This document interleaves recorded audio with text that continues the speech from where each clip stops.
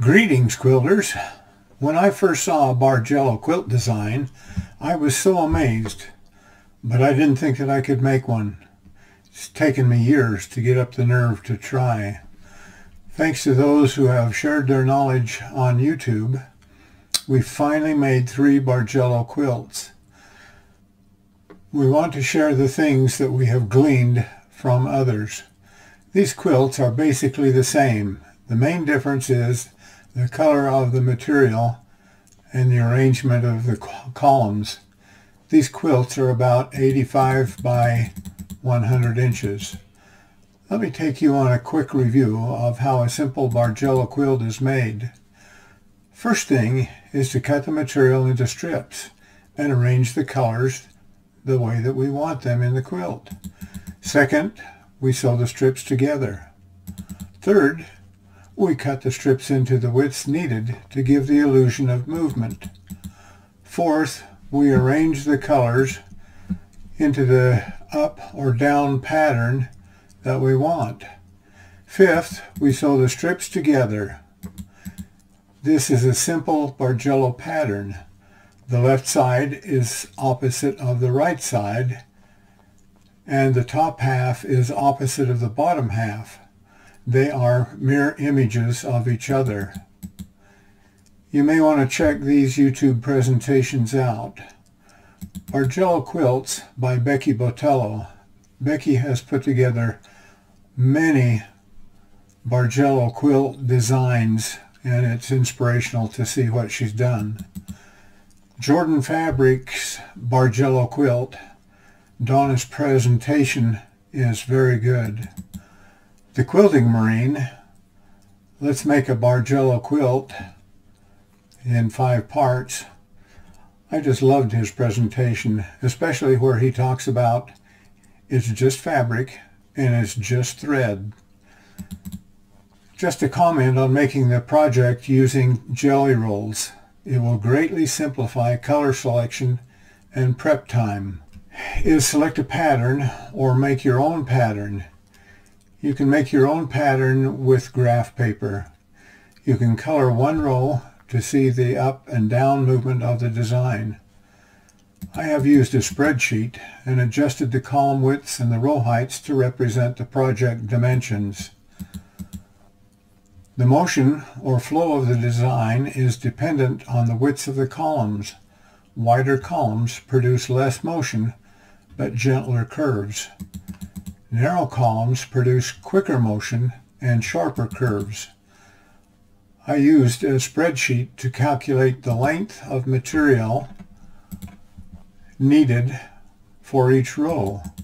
To figure out material needed for each row, add the width of each column, then count the number of columns and add a 1/2 inch seam allowance for each column.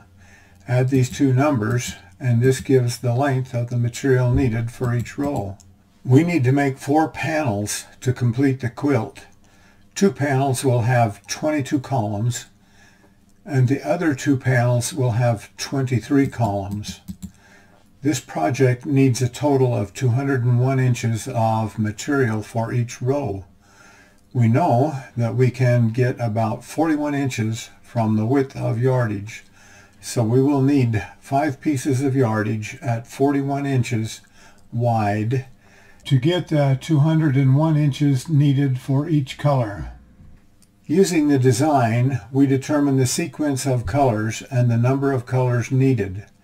Each row will use just under 1/2 yard, and for colors with duplicate rows, we will need about 7/8 of a yard. We know how much fabric to buy now for each color. Shopping for fabric is just fun, although a little frustrating at times. Some of the fabrics had dirt on them and needed to be washed. Other than that, we do not think that washing is needed. Unfortunately, ironing is. These are the fabrics we chose for our granddaughter's quilts. Pink and purple for one quilt, and pink and teal for the other quilt. We use our plan to calculate how many 2.5 inch strips of each color we need to cut. we make tags so that we will know the order of each color and how many of each color to cut. Many of the colors are used in multiple rows. We prefer to cut one fabric at a time to ensure the width of the strips are as accurate as possible, but we also have cut multiple layers. It just depends. We clip the cut tag with the strips to keep the information and strips together. We refer to our plan and arrange the strips in the order to be sewn. We know that not all strips will be the same length, so we match the usable part of the strip as we sew. If you like to pull on the fabric to keep it straight, you may find that you have crooked strips. But if you will let the machine pull the fabric and all you do is guide it through the machine, you should not have any problems with curves in your strips. We use the first panel sewn as a template to sew the rest of the panels from. We have two tables set up, one with the template and the other with the strips to be sewn. You can see the difference in the lengths of the different fabrics. We now have 5 strip panels sewn together, and they are all exactly the same. So we now have the 201 inches of fabric needed to proceed to the next step. We need to sew each panel into a continuous loop. We do this by matching one end of the panel to the other end. We sew these together face to face so that we have a continuous loop needed for the next step. We're now ready to press the seams so that they will nest correctly. This is done by ironing every other strip open. It is important to iron all of the strip panels starting with a specific color so that all panels are ironed exactly the same way. We check to see if we have the material we plan to have. If this measurement was less than 41 inches, we could make a quick adjustment to the plan by adjusting the width of some strips to make everything come out okay. We have listed the widths and number of pieces needed, so we're ready to start cutting. We use a cut list to assure that we are cutting the correct number of pieces and sizes needed. We also mark the checklist as we go. When cutting the strips, the thread between the rows gets cut and the rows can pull apart very easily. We recommend using a normal stitch length and use care when handling. When all of the strips are cut to the proper width, it's time to arrange them in the planned order. Then arrange the column colors with the desired pattern. It is still not too late to make changes to the pattern. Now it's time to pick out the seam of the top row to keep the pattern that we want. Gently tugging the edges of the seam will open the seam up. Then finish the job with the seam ripper. Make sure that you keep these columns in the proper order, and we're almost ready to start sewing again. We have ironed the seams in the correct direction and don't want them to be sewn in the wrong direction. To prevent this, we use a piece of template plastic as a slider to keep the seams from flipping the wrong direction as they move under the pressure foot. We have cut a hole for the feed dogs in the plastic. Use a piece of painter's tape to hold the template plastic in place. To change the bobbin, simply slide the template plastic out from under the pressure foot. When sewing the strips together, you can easily align the seams opposite to each other. When you feel the seams nest together, you're ready to sew. Iron all of the seams in the same direction.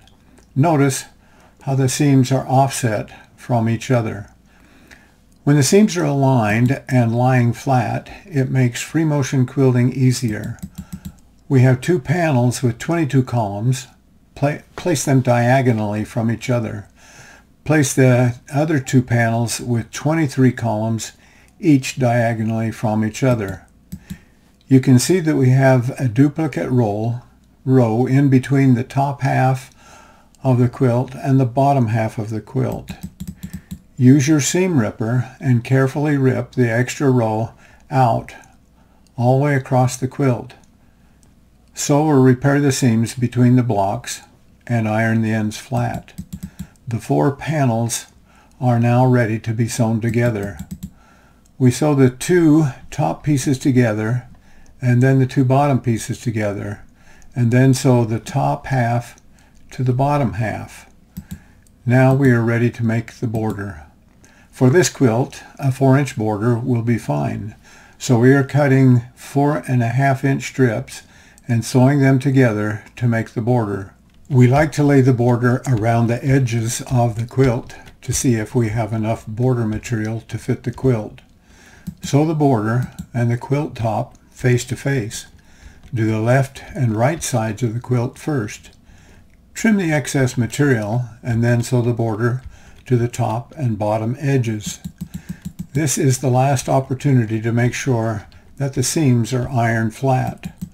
We couldn't find the desired color in 108 inches for the purple quilt, so we had to make the back of the quilt out of 2 pieces sewn together. It is best at this stage to iron out the fold mark left in the center from the bolt of material.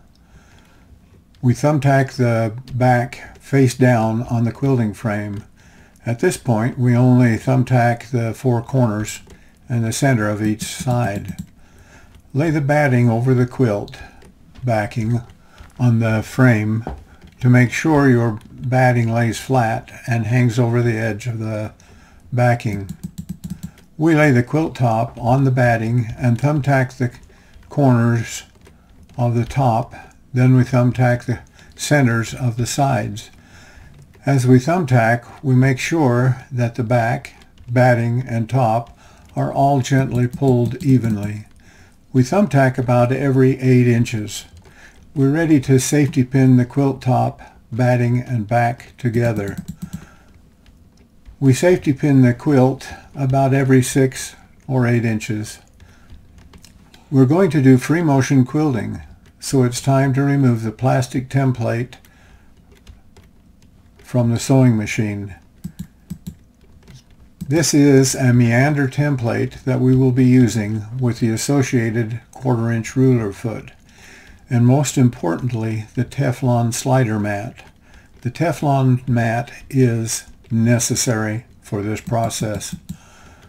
Our machine has an extension table that needs to be secured to the sewing machine with painter's tape. We also tape the Teflon mat across the front to hold it in place so that we can pull it out from under the pressure foot to change the bobbin. We use a pen to mark the pattern of the template on a piece of paper. The pattern repeats about every 5 inches. We have marked the center of the template with a felt tip pen. Free motion quilting is best done with coated or textured gloves that will grip the fabric.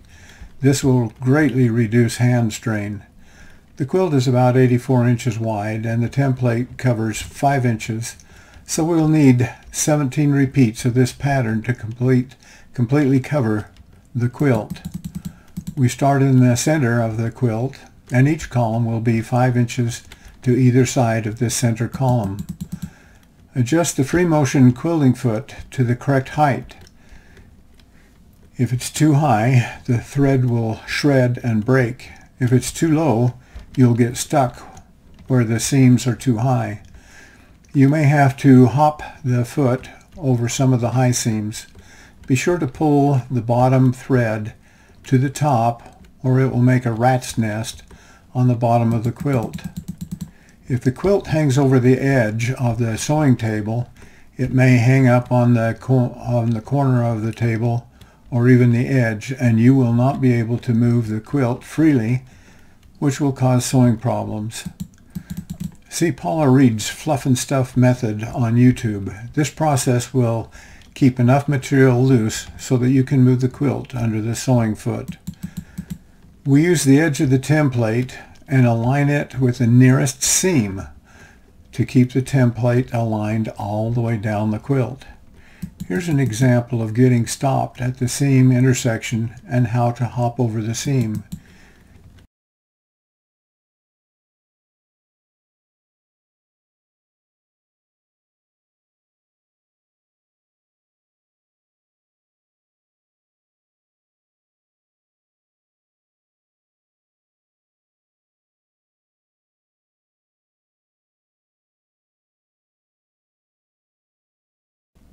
Your choice of thread will make your stitching either disappear or stand out.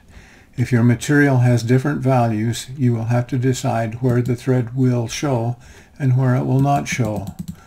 The quilting is finished and we are ready to trim the quilt to the final size. We lay the quilt on the floor and put the cutting mat under it. We use the rotary cutting tool to trim the quilt to the size. It works just fine. Cutting corners is easy with the help of a bowl or plate. The quilt is cut to the final size and shape, and we are now ready to add the binding. We use 2.5-inch wide binding and iron it in half. It can be stored carefully, rolled on a cardboard until it is needed. We prefer to pin the binding to the top of the quilt and sew it with the machine, but I am sure you could just align it as you sew. Corners take a lot of pins to keep the top and the bottom edges aligned. If you pin the binding to the top of the quilt, be sure to keep the fabric edges aligned and do not pull the binding. Just guide it through the machine using your 1/4-inch seam.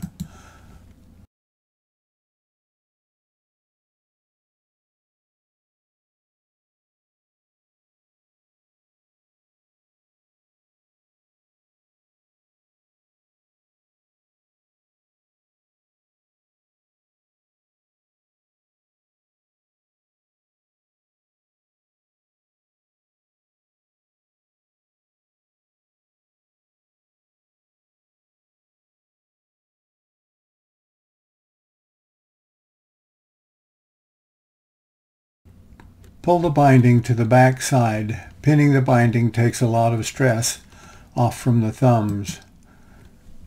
Use a hem stitch to secure the binding to the back side of the quilt. We really like the look of this method of binding. This is the youngest granddaughter's quilt. It is the pink and purple quilt. This is her older sister's quilt. It is the pink and teal quilt. And this is the older brother's quilt. We built this one first just to see if we could figure it out. It was made from fabric that we had on hand. We were not sure that the colors would work well together, but we feel that this worked out very well. Of course, no handmade quilt is complete without a name tag. The name tag can be sewn on the underneath side using the same hem stitch.